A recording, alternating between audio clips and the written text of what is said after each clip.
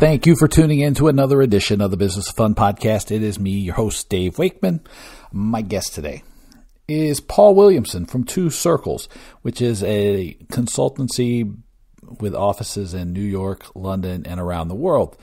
Paul is a great guest because Paul has, let me pump myself up first. Paul called the Talking Tickets newsletter the greatest newsletter or the best newsletter anywhere in tickets in the world. So get that, talkingtickets.substack.com.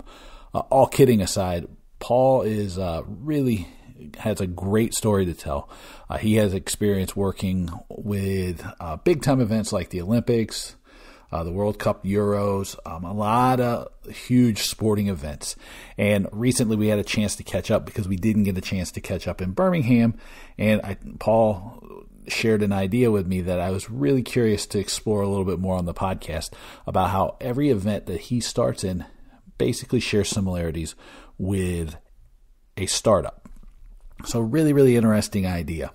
But before I tell you a little more about Paul, I want to remind you to get the Talking Tickets newsletter. You can get it at talkingtickets.substack.com. Make sure you check out my website, davewakeman.com.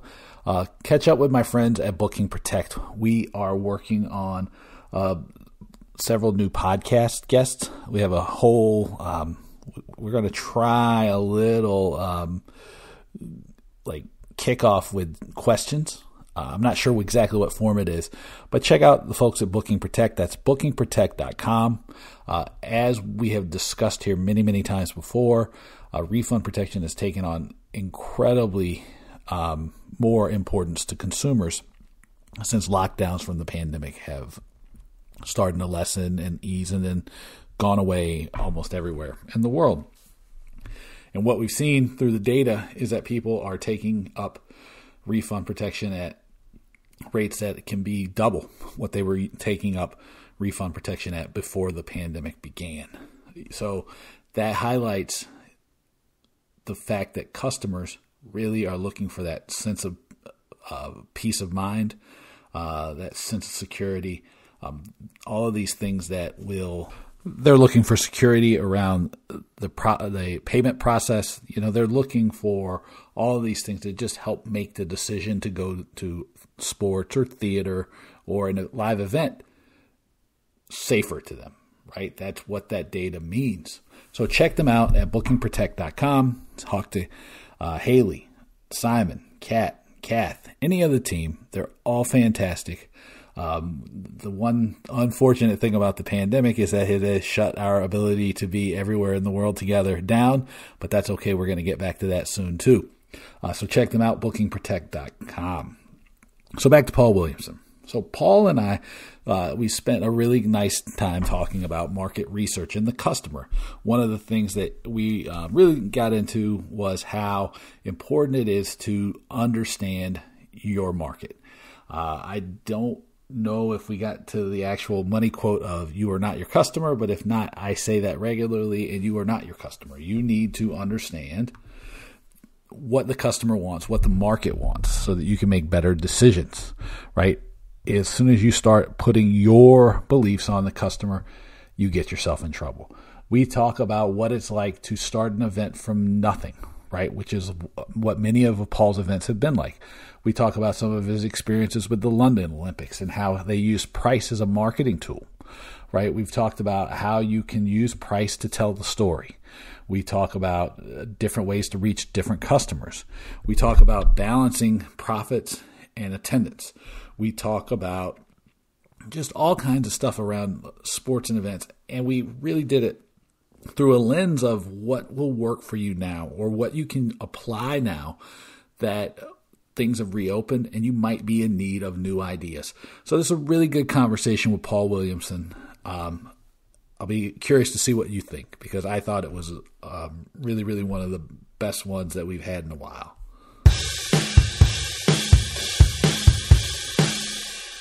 All right, perfect. I am happy and excited to welcome Paul Williamson to the Business of Fun podcast. Paul, how are you?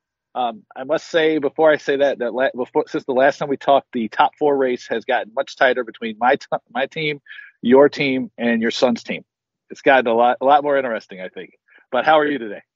I'm very well. I'm over in London, where it's a bit cold today, but we are certainly in the middle of the soccer season, and we're gearing up for lots more sport this summer. And yeah, there's certainly lots going on. Unfortunately, my team, Manchester United, are truly inept right now, and are limping along in sixth place. But the other teams around them are certainly making it going to be a tight end of season race, which is ultimately what we want in live sport. What you want is you don't know the outcome when you go to the game.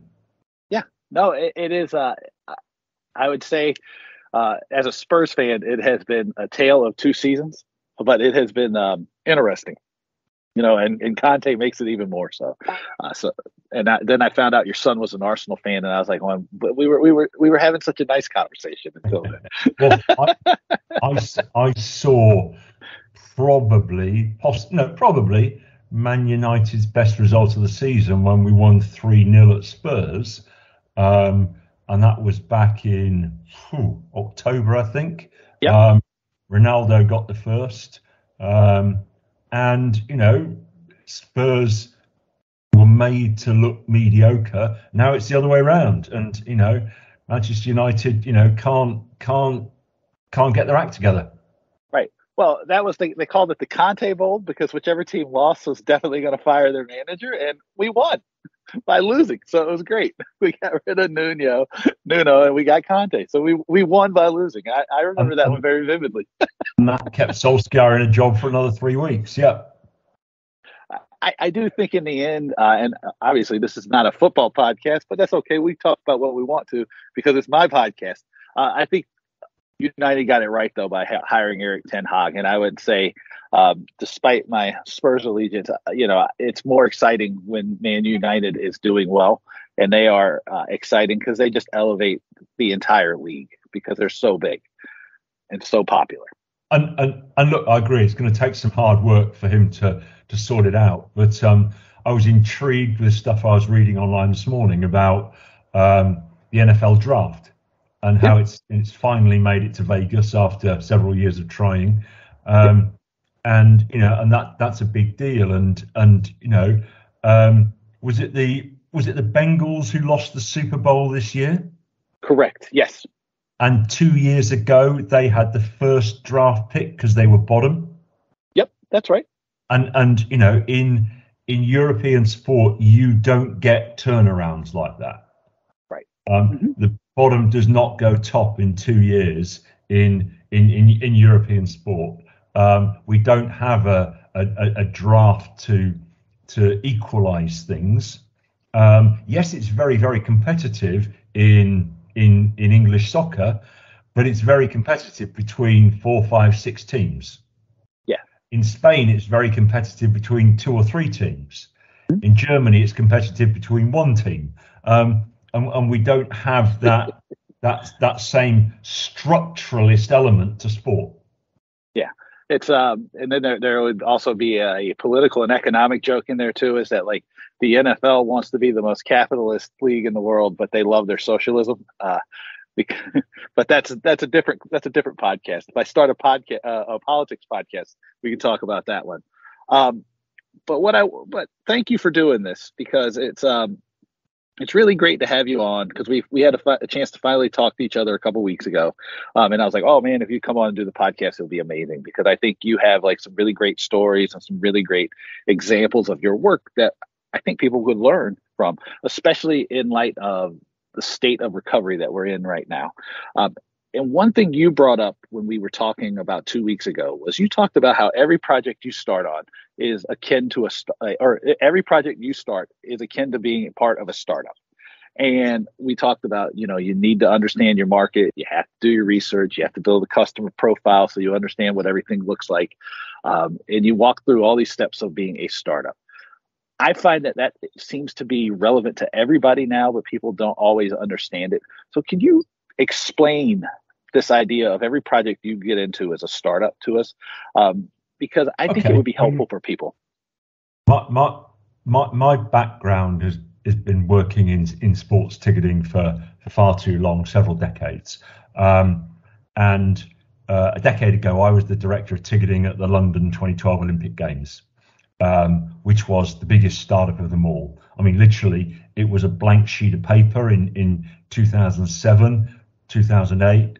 And when we closed the business after the Olympic Games in 2012, we'd done $1 billion in ticketing just on the Olympic and the Paralympic Games. And that was from a zero revenue start point. And since then, I decided I quite enjoyed doing that, and I was pretty good at it. So I stuck around, worked on my own, but kept getting hired by big sports events, Rugby World Cups, Cricket World Cups, World Athletics Championships, World Hockey Cups across the globe, and advising them in different ways. And now I work in a bigger company, Two Circles, who bought out my company last year, and through Two Circles we're working in even more startups, like the next Ryder Cup in golf, for example. And what I found I enjoy is that it's not the continuity of week to week of team sports. It's about working out how on earth we make this thing fly, but with the excitement of the blank sheet of paper, so that we can determine how it flies, and we can shape it. And I think that starts with a vision of what's the outcome we want, and an understanding of who are the customers who we want to take on that journey, we want to engage with, and we want them to buy our tickets. And bringing those two things together, Dave, is kind of the excitement of working in sports startups for big, strange sports events. Big, strange sports events. I like that term. So you start out with the outcome that we want, and then you focus on the customers. And I think we both agree that there's not necessarily always enough attention paid to the customer. How have you settled on, first beginning with the outcome we want? Because I think that a lot of times it seems that people already have. It's not so much that that they are investigating the outcome; it's that they've already set themselves up an outcome that they need to achieve without ever having done any form of research or understanding anything around the market. So when you're talking about starting from the point of the outcome we want, what does that look like? And how do you decide upon that? You're unfortunately, you're quite right. Most often in sports events, but also in team sports, people have determined what the minimum revenue that can be achieved must be, and therefore you have to reverse engineer to get to that minimum revenue level. And I get part of that, because you've got to cover costs, but that's never a good start point of saying, hey, I've got to do $300 million or $500 million if no one has even thought about what the product is and who the customers are. So there's always that reverse engineering, but there's always as well the triangle of maximizing revenue, maximizing occupancy, because you want the event to look great on TV. You want it to look noisy, exciting, the place to be. And a good sports event engages TV viewers because they want to be there. They want to be part of it. And the third axis is accessibility. You want people to be able to afford to come. You want young people. You want families. You want a range of customers, not just people with deep pockets and big wallets. And it's blending those together, which is the fun bit, the skill bit, if you like, to try and create a strategy to build a business from zero. And let me ask you this, because the triangle, that's a really good analogy, and I found that analogies help people understand things, and I can now see this much clearer. How do you go about what's the conversation like to manage this triangle? Because one thing that I see people pay, I see all three of these things as something people pay lip service to, but don't always follow through upon. But accessibility and making sure that there's a room to bring in new audiences or develop new customers or get fans involved in a way that they haven't been before seems to be maybe the most popular one of these ideas to get paid with lip service with the least amount of attention. How do you have this conversation to balance these things in the right way? Because I mean, I'm really curious about this, because when you said the startup thing and starting from zero in the blank paper, I'm always amazed by this, because it's very similar to what I do. And I found it's a very useful analogy when you're talking to key directors or you're talking to a board at a major sports event who've never really done it before and certainly don't understand ticketing and know there's a lot of revenues that they need to drive. But everyone now gets the concept of the startup. 15 years ago, it wasn't a sexy term, but now it is. And people understand startup because they know there's some disciplines in it. You want good people to do smart things. You want to understand your customer. You want to plan your route to market and your sales strategy. And by putting it under a bubble, if you like, of startup, it enables me, I find, to businessize ticketing. And too often ticketing is sat in the corner and taken for granted, when in fact it's the lifeblood of most sports, because as we saw during lockdown, live sport played in front of an empty stand is just not the same. Absolutely. And so this idea of businessizing tickets, I'm interested in this, because I often find that, I don't want to say that ticket people, I guess their business skills are not necessarily always appreciated. Like you said, they're over in the corner somewhere. When we're talking to people about, like, because I have the same conversation with marketers, and I'm like going, stop running from what you're good at, right? Stop running from like the power you have in the organization. Because to me, the same way tickets, like an event without any fans and it sucks. Without marketing your business, you don't have much of a business. How do you talk to your teams about, taking the power of the ticket and using it so that they are involved in these important conversations around accessibility, around revenue, or, around attendance, all of these things? Because I think most of the time the ticket people get dismissed. I mean, you said it, they're in the corner. Why am I even shortcutting this? Exactly.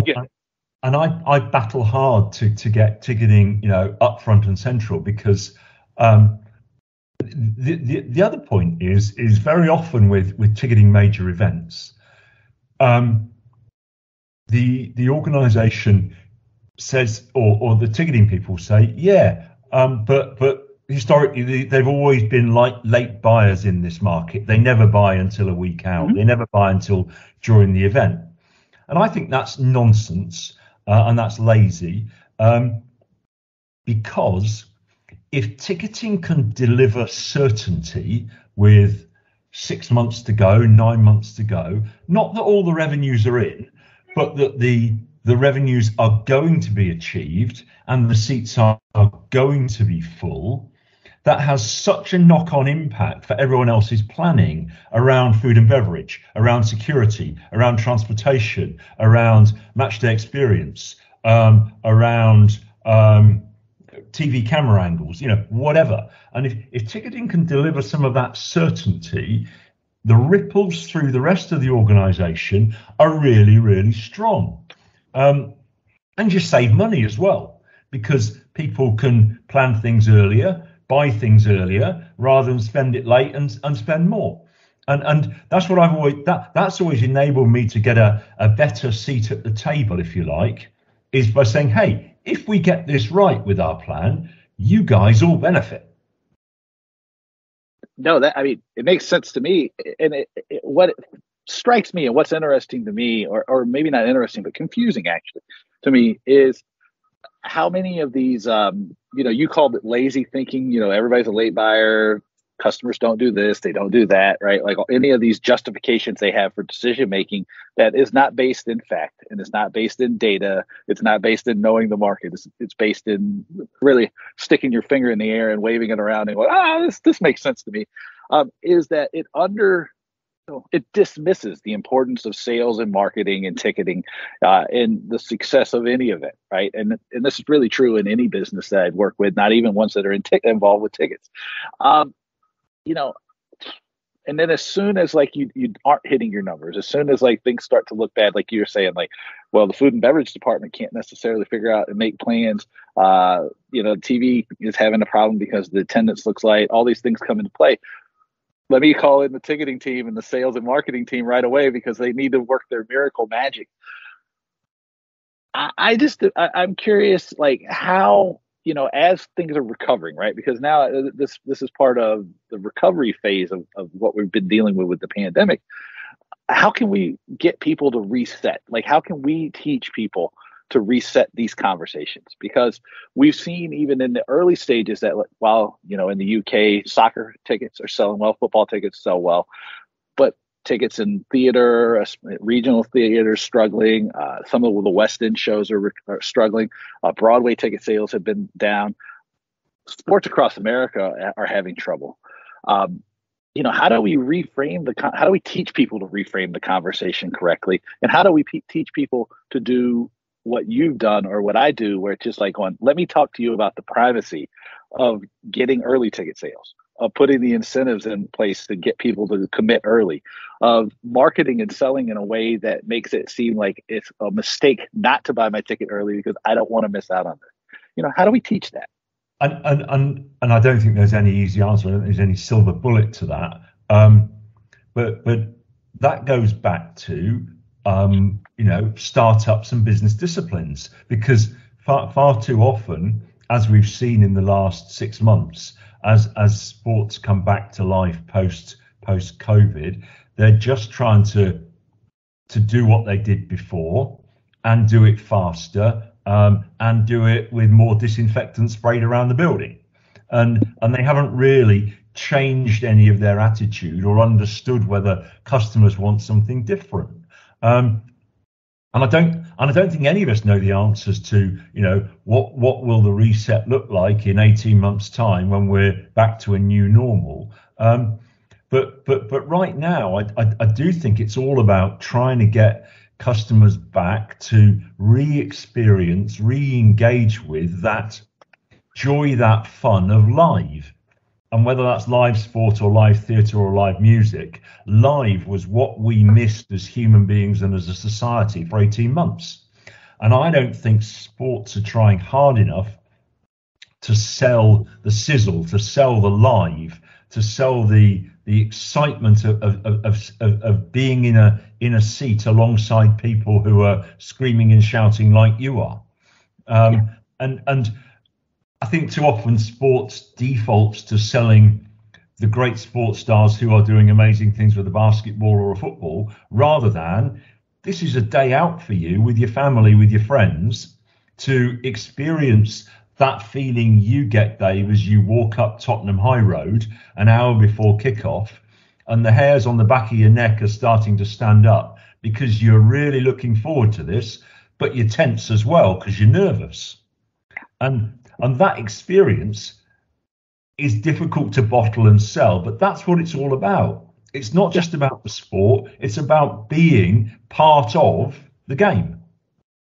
Yeah. And it's a simple answer to say, I know it's about incentives, right? The incentives haven't been in place for people to have to market and sell based on the experience.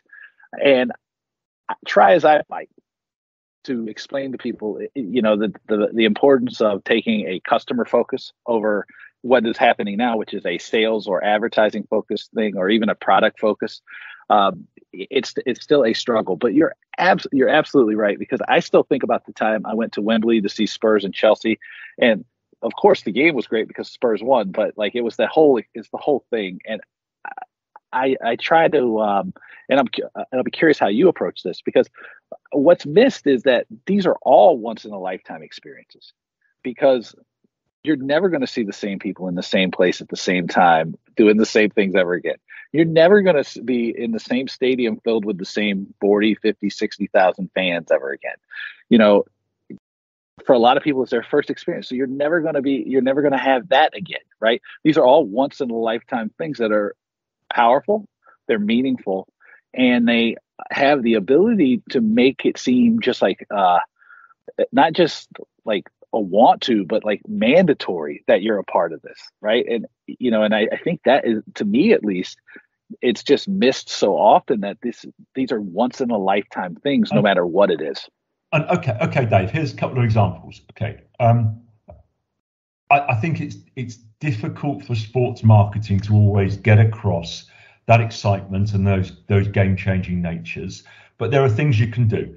And one of the things that I've always indulged in, if you like, and I'm known for it over here in London, is using price itself as a marketing tool. Okay, so at the London 2012 Olympics, every single sport, all 26 of them, the lowest adult entry price was £20 for a ticket, and you could go to any sport for £20 for some sessions on some days. So you could see Usain Bolt running the 100 meters, albeit in the preliminaries, for £20. Okay, so that was a value proposition which didn't exclude many people and certainly made it feel accessible. Okay, but then what we did was say, okay, at 220 sessions of the Olympic Games, maybe 40% of them, we're going to have child prices. We want to welcome families. We want you to bring your kids, and we want you to focus on these sessions because bringing kids is a good thing for the Olympics.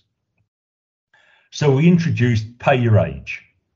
So if you're age 5, you paid £5 to come to the Olympic Games. If you're age 12, you paid £12.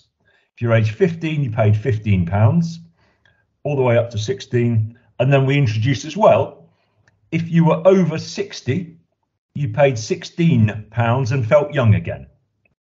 And what this did was change the conversation. So pay your age made it interesting, inclusive, accessible, fun, and talked about at zero marketing cost. So instead of having a £10 ticket for children, we averaged that out between £2 and £16 and had pay your age. And people said, hang on, what happens if a bloke turns up with a balding head and a beard and pretends he's age 12? And we said, well, we'll trust you that you don't do that. And they said, oh, wow, thank you. And actually, it didn't really happen. Yeah. So we changed the game there attitudinally about how we were going to sell the games, sell the Olympics, just by using price as a tool itself. Obviously, you're pandering to me with the price conversation here, and I appreciate that. Thank you very much.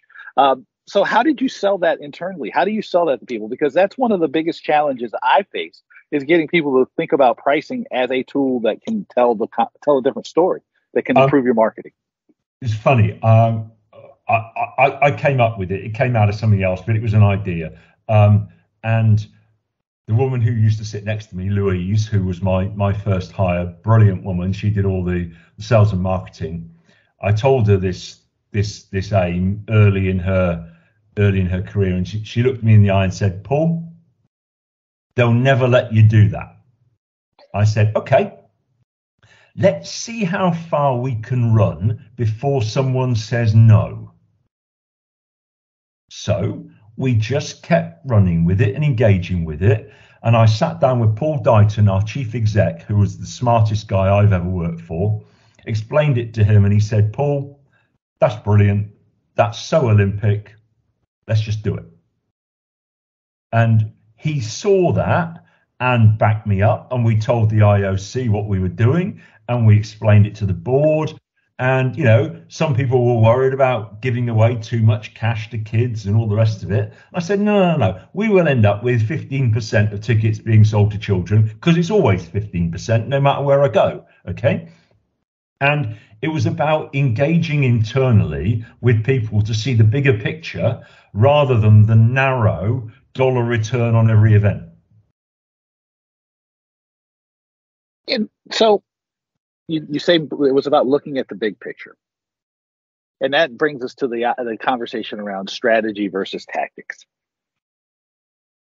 I did some research. It's probably been 18 months ago now. A little, probably about 18 months now. And I found that like almost half businesses have no strategy to speak of, right? And here you are, as you talked about going through this process with the Olympics and teaching people how to see the big picture over the small picture. I know that in live sports and entertainment, strategy is woefully probably way less than 50% that people have less than 50% organization have a real strategy. How do you help people understand the importance of strategy, and then B, how to think through it in a way that's like as simple as you just explained it around pricing? How do you do that? Because I'm projecting on you the idea that I think you're a really good teacher of this stuff. I wish. I'm pandering to you now. I think I think on the one hand, I take it back to business. Hey guys, if we're building a business that's going to turn over $100 million US or $500 million US in the next 18 months, we need a serious strategic plan which reduces that risk, mitigates that risk, and enables us to run fast. So let's write that strategic plan. Let's debate that strategic plan. Then leave me to get on with executing it. Okay? Let's debate it at a high level, and then we can sort out the detail because we've got a good ticketing team here who know what they're doing. But let's engage at an executive management level and then a board level on the big picture. Because if they're not on board with you, there's no point. You need to take them with you. And for me, price was a long way down that strategic plan, but high up in that strategic plan was fill the seats, hit the revenues, engage the nation, make it affordable. And once you've got people on board with those as strategic plans, along with a timeline which says we're going to come to market here because that enables us to springboard off this and carry forward into that, people could understand the construct. And once you start building that framework, filling that out with interesting stuff is much easier than if you're trying to sell a dangerous concept right at the start. And I think too often people don't focus on building that strong business framework, getting a consensus around that, which actually gives you much more freedom to do what you want in the day-to-day job because you've got the air cover from the strategic plan. Yeah, I absolutely agree with that. And then I also, you've come back to it several times, is the need to have a strong business sense and a strong business background, because one of it's almost, I guess it would be a verbal tick of mine at this point now, is like, there's all these sports management programs in the States. And I go, instead of being a good sports business person, be a good business person. And if you can apply that to sports, if you are just a sports business person, you might not necessarily be able to apply that outside of this area.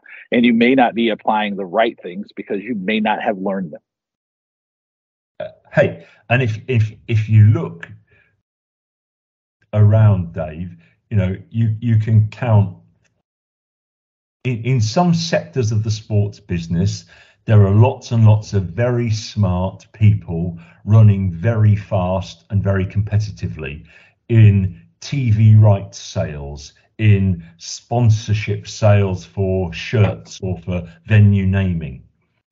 But in ticketing, business is taken less seriously. People don't look for business experience, business insight, and business planning in the same way as they do in those other sectors of the sports industry. I don't know why that is, because they should be looking even more, because fundamentally we're a cash business where in ticketing you can make an influence by turning the dial, because you can influence next week's sales and the week after sales in a much more deliberate way than perhaps you can with TV rights, which are sold across a 5-year period. Right. It also goes back to, you talked about at the start with the absence of fans during the pandemic, and during the lockdowns. people have taken the TV rights for granted as well. And I go, hey, look, if there are no fans in the stands, generating excitement, pretty soon that'll detract from the ratings. And we saw that almost immediately because people just didn't seem to be as engaged with the view, with the TV broadcast, because they were kind of anodyne, kind of like life was soulless. You can't take any of this stuff for granted. And exactly. And one of the interesting things I found in the last 6 months, the company I work for now, Two Circles, its start point is customer data. And it's using customer data, fan data, to understand better who those customers are, what they want, how they interact with that sports organization, and how they can be engaged with to grow either their revenue spend or the number of times they attend or both, and how other lookalike fans can be recruited.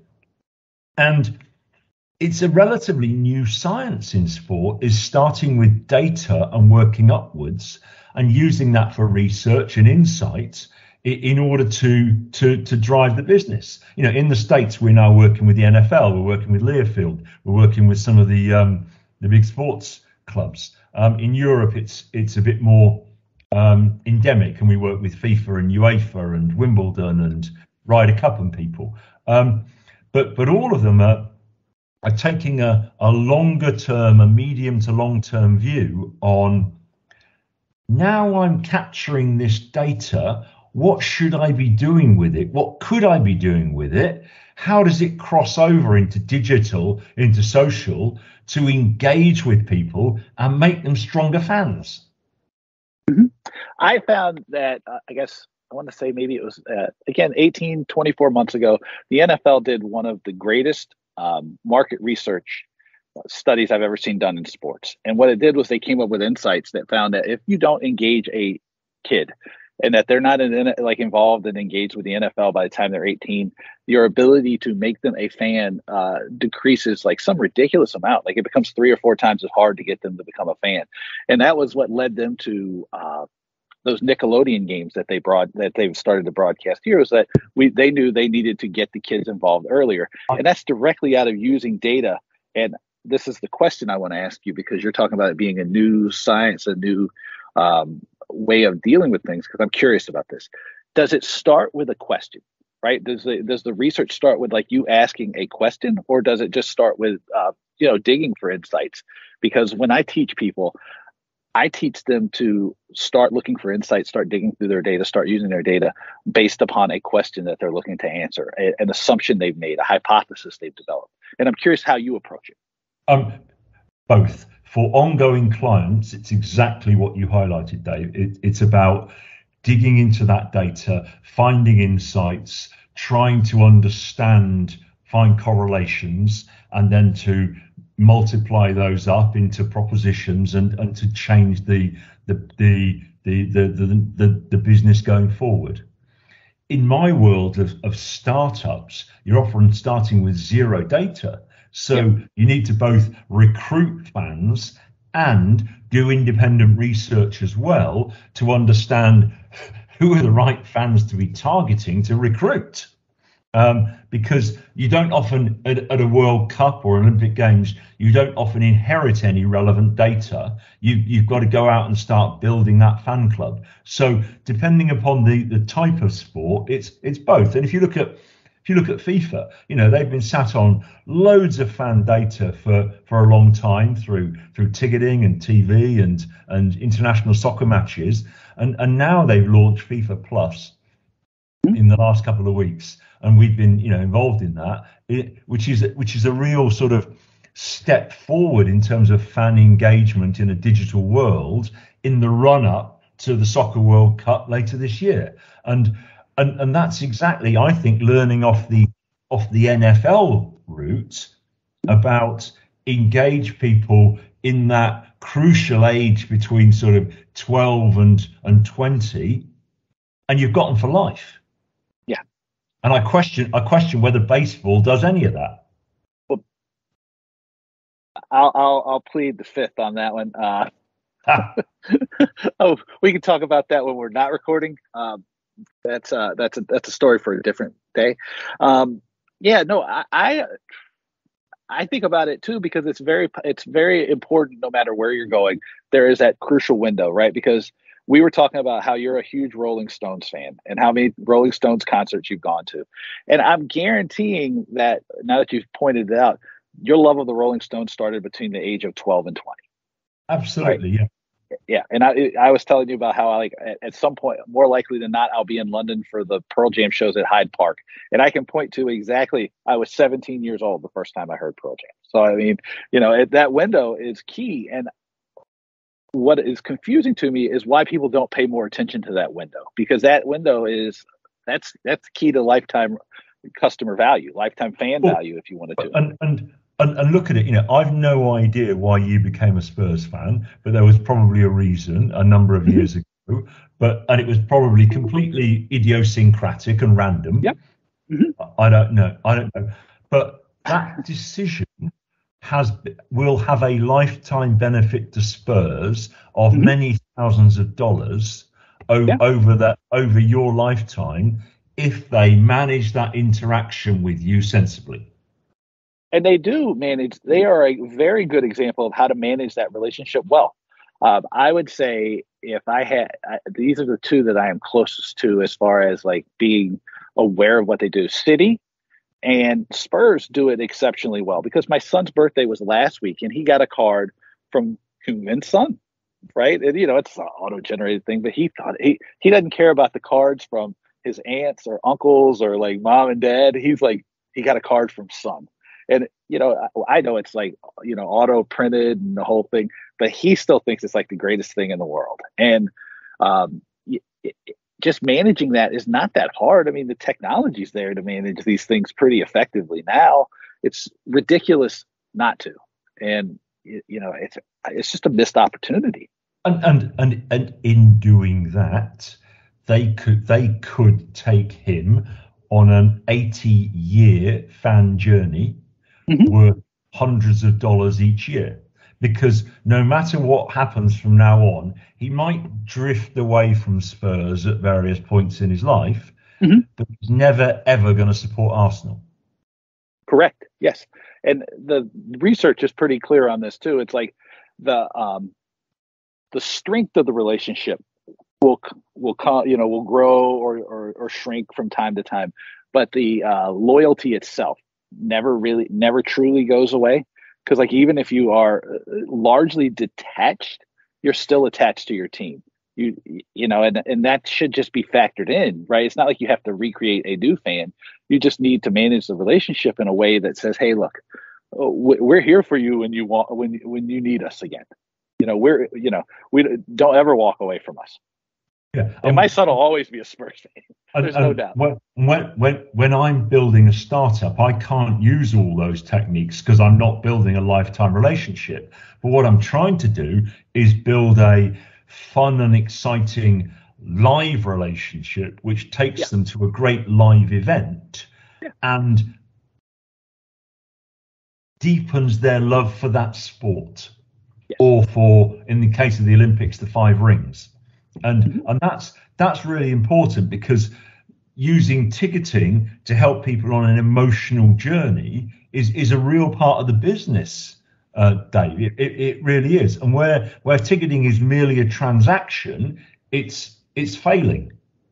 To me, it's always been a door, into something that you love or something you don't even love. Because I still very specifically remember the first Broadway show I was ever at, and I didn't grow up around the theater and around arts, but I was like, oh my God, this is amazing. You're like in the same room with like these huge stars. Like it was, like the first show I saw was Cat on a Hot Tin Roof. And it had Ashley Judd, and I forget who the actor was. And it was a horrible production of it, but it was just like, it was magic. And I was always attached to it. I remember being a kid, seeing the first time I went to a baseball game and the grass and the whole thing, and it was magic. And that magic, it's a transaction, and we have to make the transaction to keep the thing going.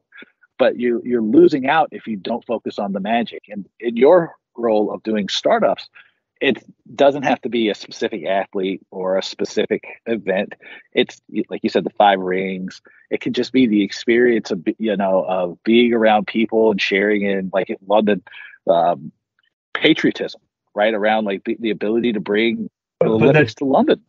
But there's also exoticism, if that's a word. That's poetic justice, poetic license. I did Rugby World Cup in Japan in 2019, and rugby's, maybe the fifth best ranked sport in Japan, and we focused entirely on World Cup that happens to be rugby, and it's once in a lifetime, and it's coming through Japan, and it's live and it's big, and you just got to be there because you're never going to see it again. And using a very different proposition in a different marketplace resonated with those potential customers. They became customers. And that went back to understanding that the position of that sport in that society, doing some research, peeling back what Japanese fans like, which is different to European fans, and then putting that in the ticket marketing and in the communications to drive them into the event. And ultimately, they came to a live event, loved it, and hopefully stick around and watch some more rugby now. Yeah, no, it's really amazing too. If you have the willingness to take a step back, right, when you do the research, because I describe research as like the willingness to take your ego out of the situation and being willing to step back and look at the world through someone else's eyes. You'll see that, like in the case of rugby and Japanese people, right? Japan's great, but they're not like people they love rugby. That's not something that they would say, oh, it's great. They would be like baseball. If you had the baseball, like the World Baseball, whatever that the World Series, they would go crazy for that. But Japanese people love events. They love to get together. They love social atmospheres. They love celebrating like community and things like this. That's all stuff that you can definitely sell on. That's like truly powerful. And, I want to ask about this research thing just a touch more because I find it interesting in the way that you seem to talk about it. Really, I've learned a lot so far. So is it a big ask, to get people involved in taking this approach to the research? Because I guess the way I want to frame it is everybody talks about data and they talk about how much data they have, but the insights people are struggling with insights. And yet your whole process is built around digging and developing insights and, taking the idea that I don't necessarily have the answer at the start, but I know how to find it. Is that a hard sell? Or I think that's the interesting piece, and that's the piece I enjoy, because it's taking that research, understanding that research, but then having the experience to take the leap of faith off there to say, yeah, you may say that the most expensive ticket you would pay to watch athletics at the London Olympics is £50, and that's if Usain Bolt is running. But in 2008, you don't understand the excitement of live and the five rings and the Olympics. And actually, we're going to take that price much higher because we can see that the latent demand behind that for athletics is really strong. And we pushed that top price to £700, $900, okay? And people paid it, some. But we did that because through building our fan club, we asked everyone, what are your 5 favourite sports? And then we just had a straightforward ranking of where the interest was across all the sports. And that gave us a different dimension into research against what people thought of price, of what was their propensity to be interested in it. And sometimes you've just got to triangulate things to try and find a solution. Well, and I think the other thing too is like if you ask this price question, this is why you have to do pricing research, which you should be doing pricing research from the sounds of what you're telling me, which again is something I preach all the time. It's if you depending on how you ask the question, you might or might not get a useful answer. But B, if you just take one person's pricing answer as the gospel truth, you'll often wrong. You need to do massive quantitative data research around pricing, because one or two people or 10 people, they're not going to give you a very effective answer. They only can help you with a hypothesis. Like, oh, 50, Paul says he's only going to pay $50 for a ticket to see Usain Bolt. Let me see what the rest of the people say. I think the other thing is now, compared with 15 years ago, research is so easy because people have data and access to data, and that access to data is almost free in most sports clubs, ecosystems. And why more research isn't done more often, I don't understand, Dave, because we've all got databases, we've all got people who, your son would love to get a piece of research about where does he like sitting in Tottenham Stadium, who's his favourite player, what's his birthday, and how much would his dad pay to take him to the match? Yeah, exactly. And he would fill that in happily every evening, Yeah, it's so true. And they also, one piece of research that people don't use nearly enough, that I say, like, here, if you are struggling with your research, start with my good friend Google, because there's like secondary data. There's all these studies, all this research that other people have done that you can just go, well, what am I looking for? And you can put it into the Google machine, and most of the time Google will spit out something better than you could do yourself. And somebody's already done it. They've already broken down the data. They've already put it in fancy charts. They've done all this great stuff for you, and all you have to do is go read it and analyze it and figure out what it means. And that reminds me, and one of the things we did with the Olympics, and I've learned to do ever since, is distill down that whole pricing strategy into 2 or 3 KPIs. So for the London 2012, we explained the ticketing process as, we've got 2 million tickets that cost £20 or less. 2/3 of our tickets will cost less than £50, and 90% of our tickets cost less than £100. And my chairman, Sebastian Coe, would roll out those KPIs whenever he was talking to say, hey, yeah, some of the top prices are really high. This is the best sports event in the world. But look at our value proposition. And our value proposition, our foundations are really strong. And if you can produce some KPIs around your business model, your business plan for ticketing, it gives you a real engagement point with customers, because they see that in other parts of society and they can relate to it. Yeah. And I believe that, and you tell me if I'm wrong, that is another thing that really, really has been done poorly in sports lately. It's like having KPIs, being able to tell a story that makes sense to an average customer or fan. And really actually being able to back it up with stuff that's not complete and utter BS. Absolutely.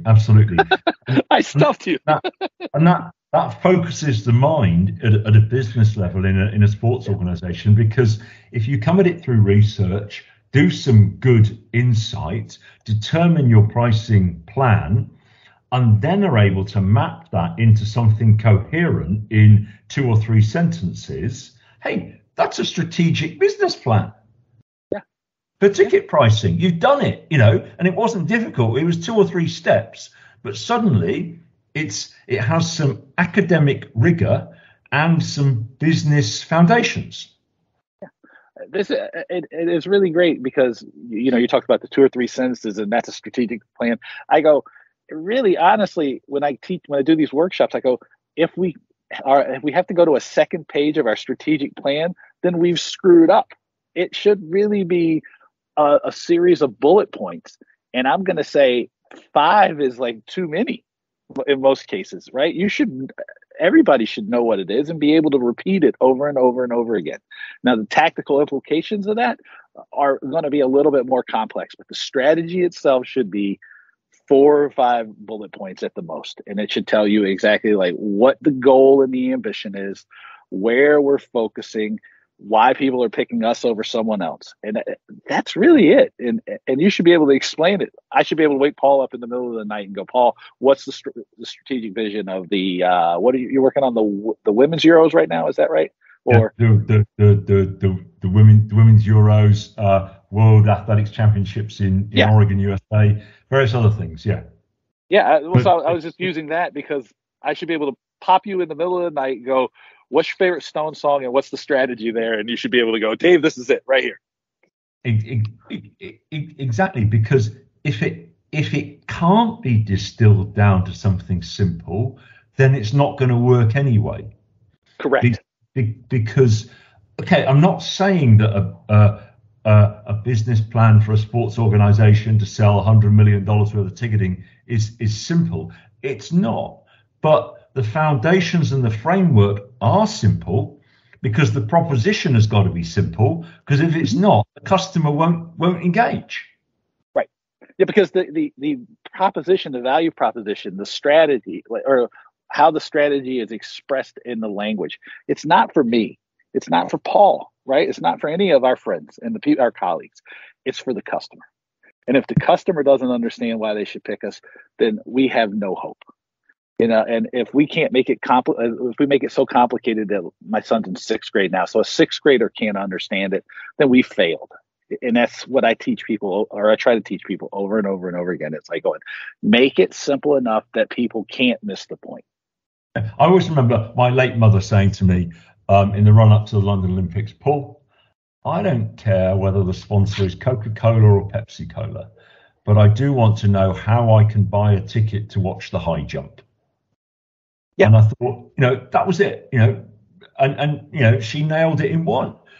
She knows there's lots of noise around it. She just wants to understand how she can go from A to B, and B being a live event that she enjoys.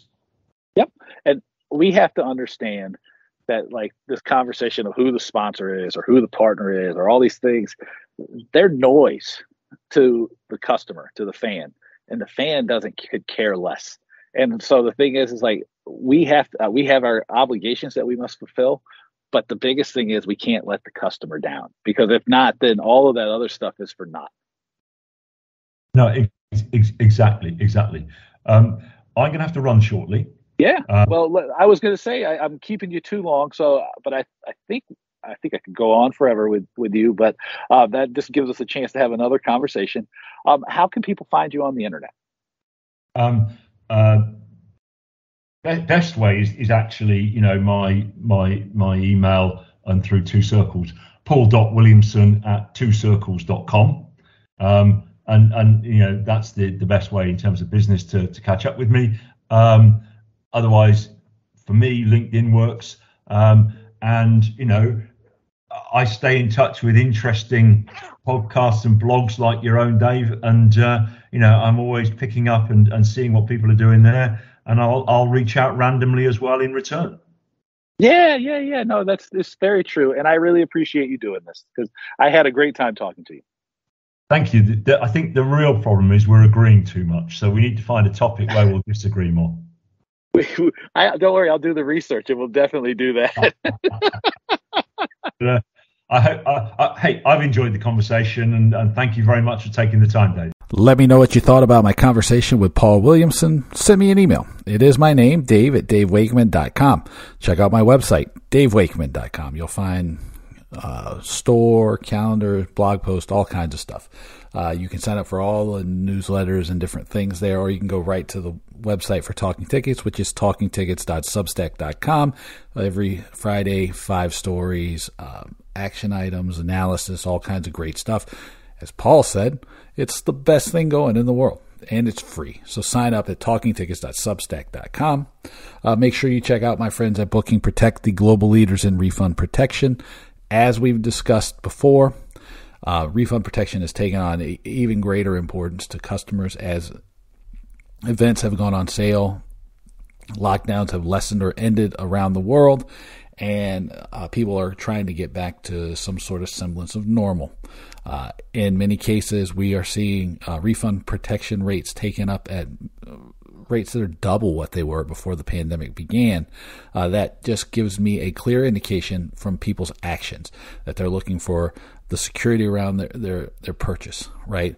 Be that through financial means of being able to get some kind of refund, through their security and peace of mind that the purchase offers them.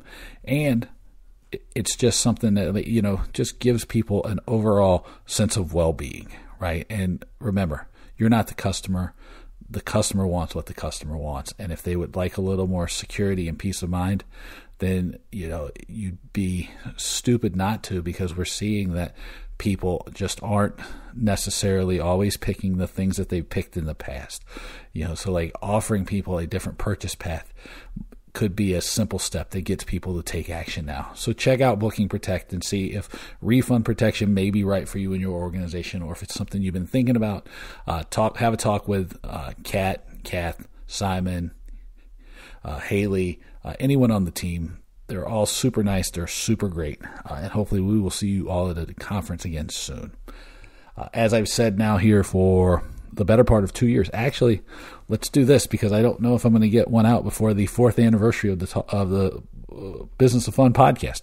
I thank you for being a listener. The podcast has really allowed me to travel all over the world, to make talks at conferences, to meet people, to work on new projects. It's been a really, really great thing.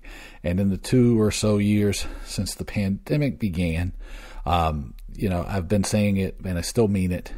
If you need to talk to somebody, you're feeling lonely, run down, concerned, whatever, shoot me a note. Dave@davewakeman.com. I'm happy to be there for you. Don't feel like you have to go through this whole thing alone. I've been reading a really incredible book called Strength to Strength. And it talks about the relationships being the most powerful thing. So hit me up. Don't go through the things alone. But thank you for being here. There may be a 4th anniversary episode that we can go through here in the next couple of days. But if not, just because I'm working through these things or I forget to do the 4th anniversary, thanks again for making the podcast as successful as it is. Thanks for listening and always paying attention. And since I'm dropping this on May 11th and tomorrow is the North London Derby, come on, you Spurs.